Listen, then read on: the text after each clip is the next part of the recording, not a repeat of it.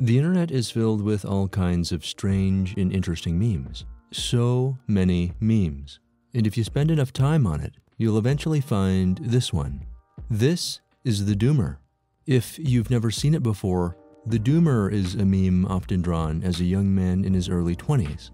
He's sad and depressed, and he's shown with captions like, "Ugh, another night in, no hope of career advancement. Cares but knows there's nothing he can do. Knows he needs to quit smoking. Won't. Does most things to distract himself from misery. Forgot how to cry a laugh." The doomer is a play on the word boomer, an older generation of people born during the post-World War II baby boom, which has also become a meme. The boomer is usually shown as clueless and out of touch with the values and struggles of younger people. The two often clash. Although the doomer is usually tied to young men in their 20s, it's more of a mindset. Anyone can be a doomer. They can be young or old, but what they all have in common is a sense of utter hopelessness in the state of the world. They're not fulfilled. They work unsatisfying jobs. They have no intimate relationships. They reject all the conventional paths for trying to make their lives better. Many people try to dismiss doomers as overly dramatic, that they just need to pull themselves together and stop being so sad. But I think this is too dismissive and not really a fair picture of what's happening. Because even though it's meant to be an amusing meme, many of the concerns of the doomer actually come from a real and valid place. We do live in a time where the cost of living keeps going up, while wages aren't keeping pace. We struggle with inflation. Those who've worked hard to get higher education are finding that their degrees aren't as valuable as they used to be, while at the same time being more expensive than ever. Graduates enter the workforce with crippling student loan debt, and they're overwhelmed. Increasingly, many people are becoming uninvolved and detached from conventional life. We see it in movements like the Great Resignation, where many people are opting out of jobs and careers that don't offer them a clear way to direct their own destiny. They're made to feel like replaceable cogs in a machine that uses them for productive labor and not much else, where they end up doing work that doesn't fulfill their soul or inspire them creatively.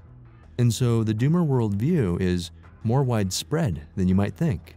We see it in popular culture, in movies like Joker.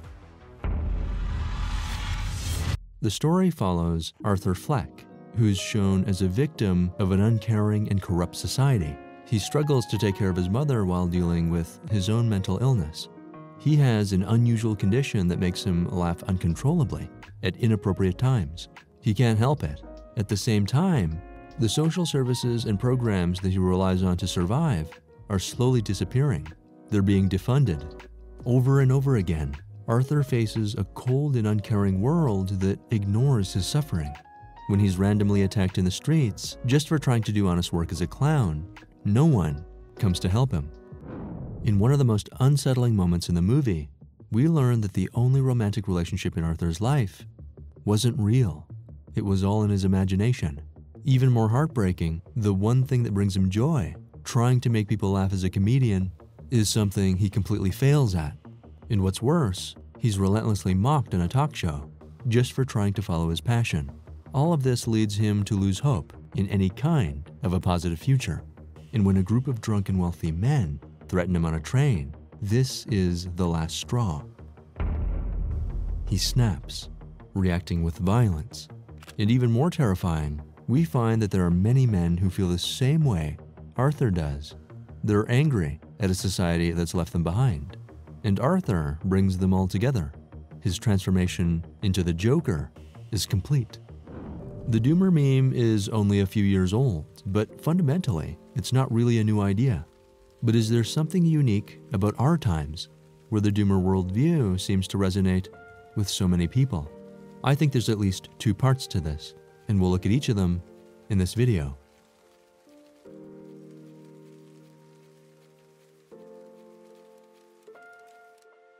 If we look at the past, organized religion used to be a much bigger part of Western life.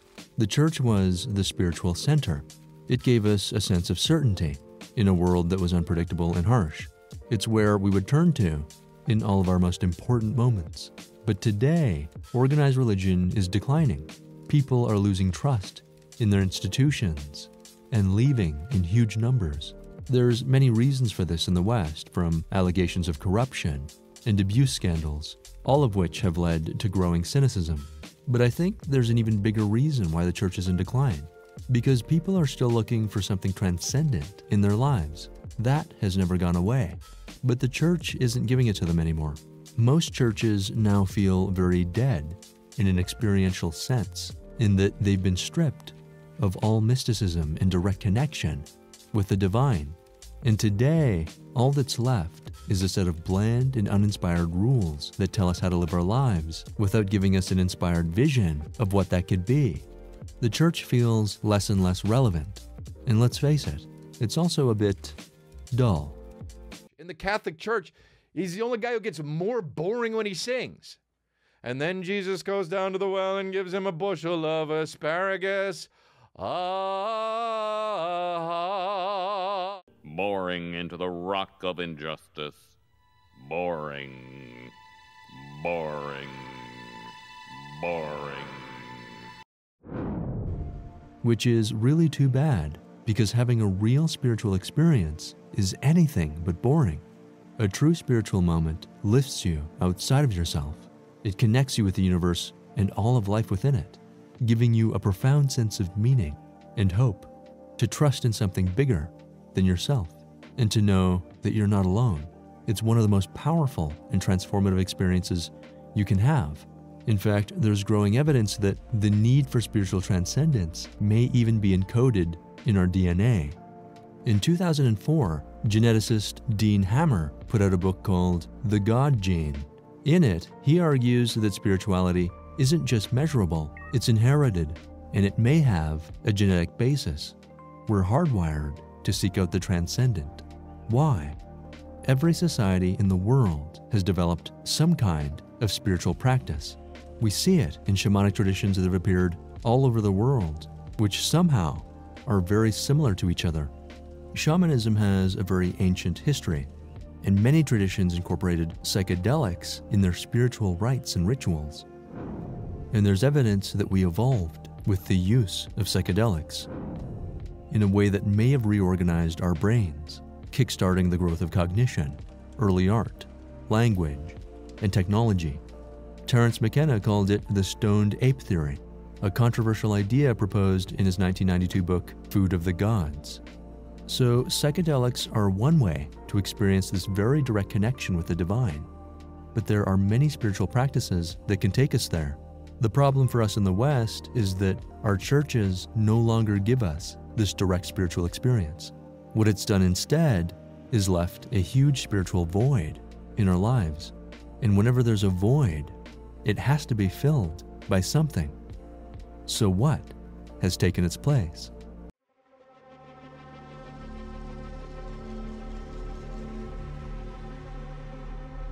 When you think of science, you probably think of a method for investigating nature.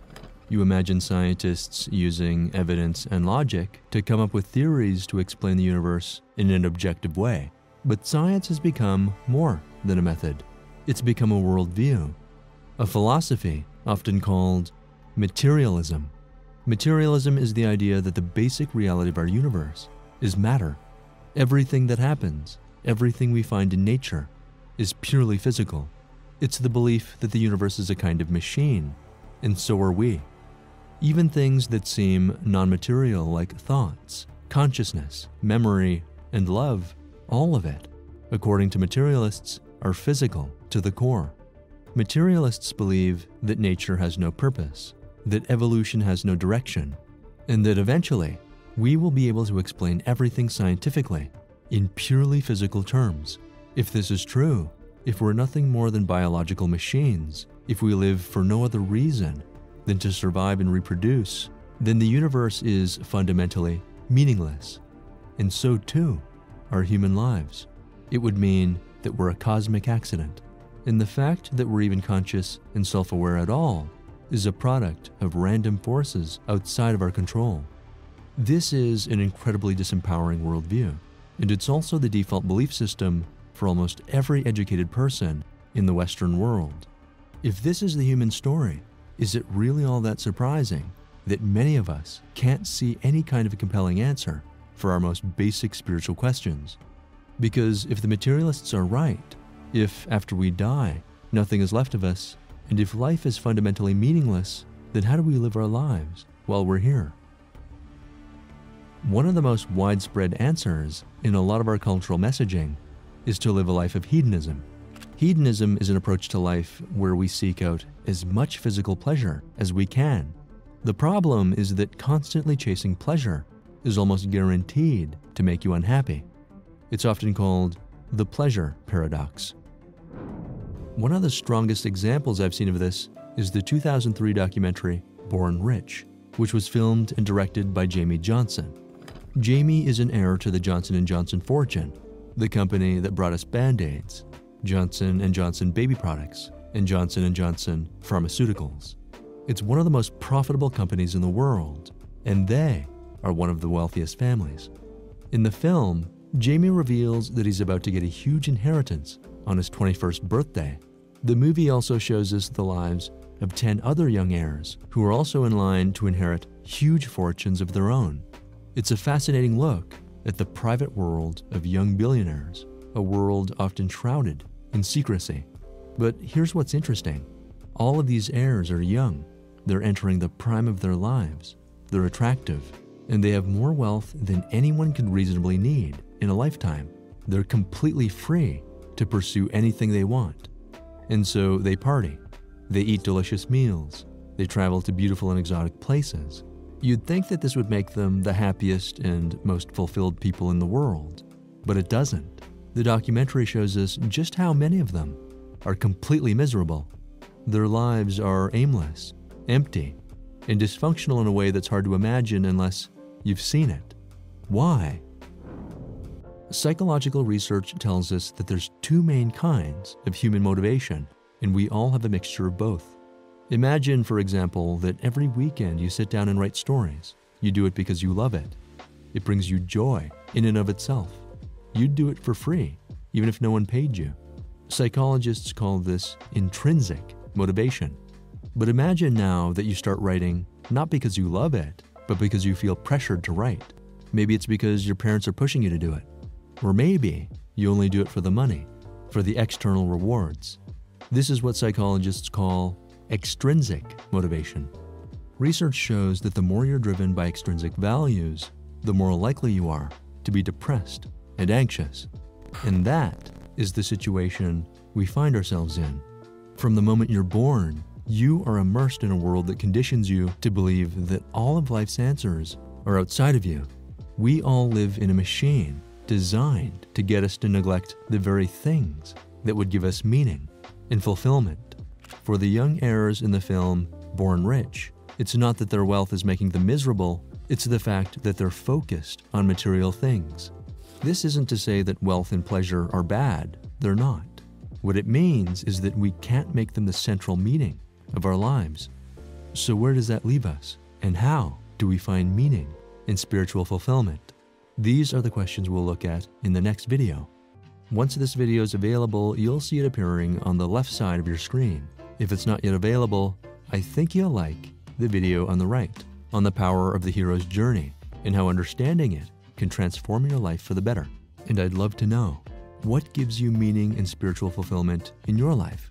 Let me know in the comments. And if you like this video, please show your support by pressing the like button. Thanks as always for watching. Take care of yourselves, and I'll see you in the next one.